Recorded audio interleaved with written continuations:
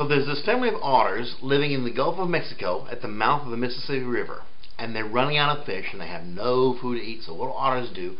They swim up the Mississippi River into Louisiana.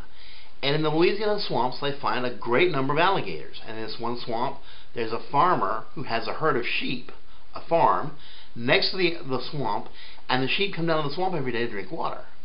Well, otters will eat alligator, and the Otter family moves in and they start making themselves at home. Well, the alligators come up to the edge of the water to wait for the sheep, and the otters will sneak up and get the alligator by cutting his throat out, and they'll eat the alligator and have a good meal. But the farmer was having a problem with the alligators stealing the sheep, so he had an alligator trap out there, and it was baited with a chicken.